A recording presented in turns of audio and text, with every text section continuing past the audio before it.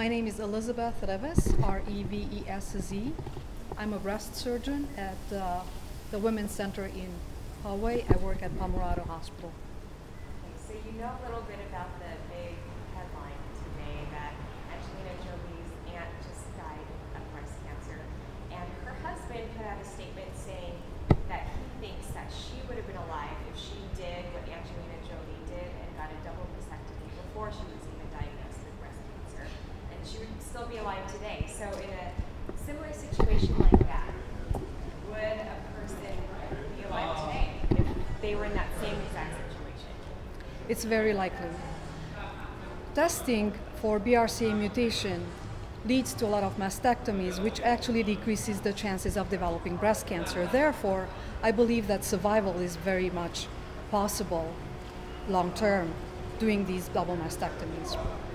So if she got a double mastectomy after she was diagnosed with breast cancer, would that change the likelihood of her survival? It's possible. However, I don't know at what stage she was diagnosed at the beginning. Therefore, I can't comment on that. We usually like to diagnose people before they actually develop the breast cancer. Therefore, treat them prophylactically with double mastectomies before that. It's a lot more difficult to treat people that have the cancer than prevent the cancer. And then is there a percentage that you could give us, like a 90% chance she would survive if she took this preventative Well, measure? let's put it in a different way. With a BRCA mutation, a lot of people have a very high risk of breast cancer, that meaning about 85%. With double mastectomies, that percentage decreases to approximately 5 to 8 to 10%, somewhere in that range. It's never going down to zero, because we always leave some breast tissue behind that we are unable to see at the time of surgery. Therefore, the risk is still there, but it's a lot less than 85%. Good. And so with Angelina, her mom died of ovarian cancer, her aunt died of breast cancer. So she was pretty high up there for herself getting cancer at some point in her life. Well, I think if people have a family history of breast cancer in general, of ovarian cancer, cancers in general, I think they need to bring it up to their primary care physicians, to their physicians that they're seeing, because it's not necessarily just breast and ovarian cancer that leads to other types of cancer. We have a genetic counselor that can tell you that there's many other different kinds of cancer that are related to breast cancer or ovarian cancer. So I think it's very important to discuss it first of all with your families, find out who has cancer and bring it to your physician. At that time, probably we can discuss it, we can come up with likelihood of having this in the family and genetic mutation, and then we can take steps to prevent it. A lot of people are out there and they're seeing this whole thing happen and they think, well, I should get a double mastectomy or I should get tested for this gene. How practical is that? Should everybody, what should they know? Unfortunately, that's true. Double mastectomies, I think, they are a little bit driven by the media, sorry.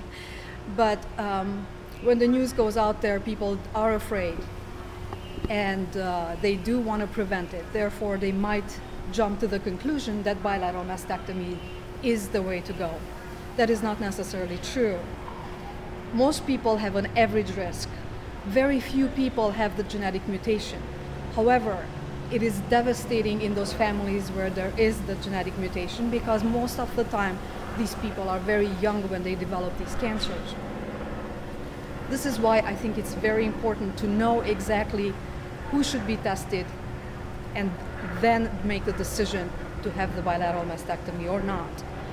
It's a very personal decision. It cannot be held against you if you don't. I wouldn't. But I think the follow-up and keeping an eye on these patients is very important. So the follow-up would be a little bit more different than in the average population.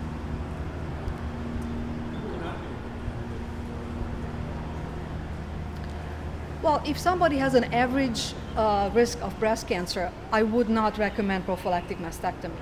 I don't think that is necessary. It's a big surgery. It's not something that you voluntarily should expose yourself to. However, if the risk is high, a lot of times that's what we recommend, especially when I'm talking about 80 percentiles. that is somebody would find that out by talking to a genetics counselor and then going from there? Well, I think what we like to do is, first of all, I would have patients come into my office and tell me what their family history is. If I find their family history pretty high up there, I usually recommend that they see a genetic counselor. The genetic counselor will then sit down, take their entire family history and kind of work out the numbers. What is the likelihood of having a genetic mutation in that family? And then recommend testing or not, or just careful observation. And from there on, we move on. However, if testing is recommended, the testing comes back positive, that's when we could sit down and discuss further treatments, prophylactic mastectomy, prophylactic oophorectomy, and other types of treatment, such as actually just follow-ups, which is, of course, a little bit more involved than of the average population.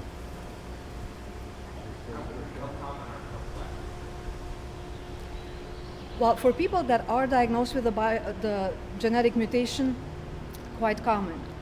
Very few people hold back and say, no, I want to hold on and wait to see what happens. There are such patients, of course. And a lot of times we do encourage for people to have their children breastfeed.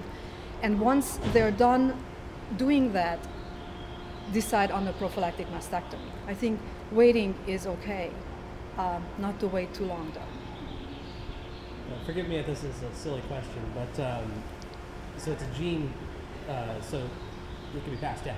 Yes, it can be passed down by both parents, the mother or the father.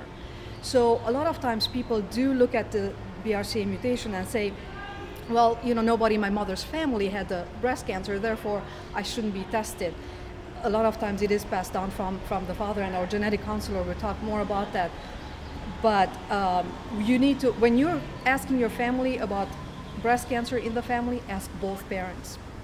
And sometimes ask the aunts and the uncles too, because they might know more. Okay, my name is Cheryl, C-H-E-R-Y-L, Cina, C-I-N-A, and I'm a genetic counselor at the McLaughlin Women's Center at Palomar Medical Center. Okay, so we were talking about BRCA1 or BRCA2. Mm-hmm. Tell us what they are and what it means for someone if they do have that mutation. Mm-hmm. So the BRCA genes are genes that we all have in our bodies. It's just a matter of some people have a change or what we call a mutation in these genes that increases the risk, primarily for breast and ovarian cancer, greatly over what the average person's risk would be. What's the difference between 1 and 2? For BRCA1 and BRCA2, again, both essentially they increase the risk for breast and ovarian cancer. We are finding out that there's differences between the two, mainly cancer risks. So for BRCA2, for example, in some families, there's also an increased risk for pancreatic cancer and for melanoma.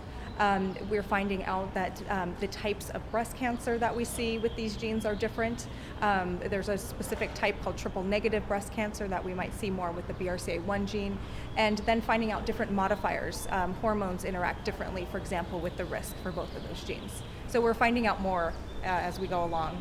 So yeah. Everybody has these genes, right? Right. So when you have breast cancer or ovarian cancer, it means you have a mutation or a faulty gene, right? Yeah, and not everybody with breast or ovarian cancer has these gene mutations. It's actually only a very small percentage that do. Only about 5 to 10% of women with breast or ovarian cancer will have these gene mutations that have caused their cancer. And if they do have this gene mutation, do you suggest that they go out and get a double mastectomy or get their ovaries removed?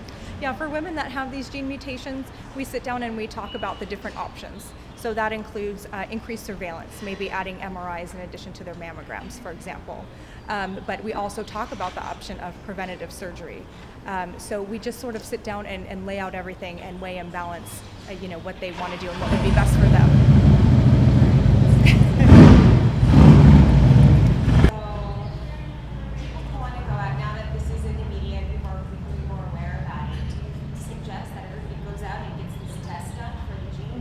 We don't suggest that everybody does genetic testing. The first step is to talk, you know, with your family about the family history, what types of cancer. Talk with your doctors about whether they're recommending that if they see a genetics professional. And then the next step would be to actually have genetic counseling. So sit down and talk with a genetic counselor about their personal and family history and their risk factors to see if genetic testing is appropriate for them. And really, it's not appropriate for all people. It's just a small percentage of people that have a significant family history or personal history of cancer. And then what goes into this test? How easy is it hard to do? The test itself is fairly easy to do.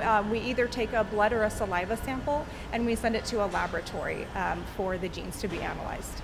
Okay, but Yeah. it doesn't cost a lot of money, doesn't it? How much is it? Right. The testing itself can be up to $4,000. However, if people meet certain criteria based on their personal or family history, most or all of the testing can be covered by their insurance company. Oh, that's good. Yeah. Okay. But not a lot of people qualify, so not a lot of people have to worry about that. Right, and it's not a test that's appropriate for everybody. You know, sometimes we just end up sitting down with a person and saying, your risk for cancer may be higher, but it's not enough to actually have the genetic testing. And so then we talk about, based on their risk, what screenings they should have, and you know, whatever is appropriate for them. But the testing may not be the best option for them. Yeah. Yeah, if anybody wants more information about genetic counseling or genetic testing, they can contact us at the McLaughlin Women's Center at Palomar Hospital. Okay. Have you seen a rise in the number of people who maybe contact you about We testing have, after yes. the- Yeah. Yeah, we have seen that people are more interested in the genetic testing, and so you know we're glad to answer any questions, and glad that you know people's awareness is being raised about this. Yeah. Does this facility have anything special or particular to this issue? Any yes. Testing or equipment or anything? Exactly, right. So I provide the genetic counseling and can do the genetic testing for anybody that's interested based on their personal or family history of cancer. Yep. We actually have come up with a special price for people that are not covered, and we do have a discounted price for that. For the counseling For the portion. counseling Right. portion. Right. Because that's the first step, right? Exactly. Correct. And Okay. even people that don't have insurance, the laboratory can sometimes make accommodations to help pay in part or in full for their testing. So just because someone doesn't have insurance, they shouldn't be afraid that they cannot get A it. lot Yeah. of times we do have nurse navigators at our clinic who actually were looking to finding other ways of financing anything that is related to breast cancer.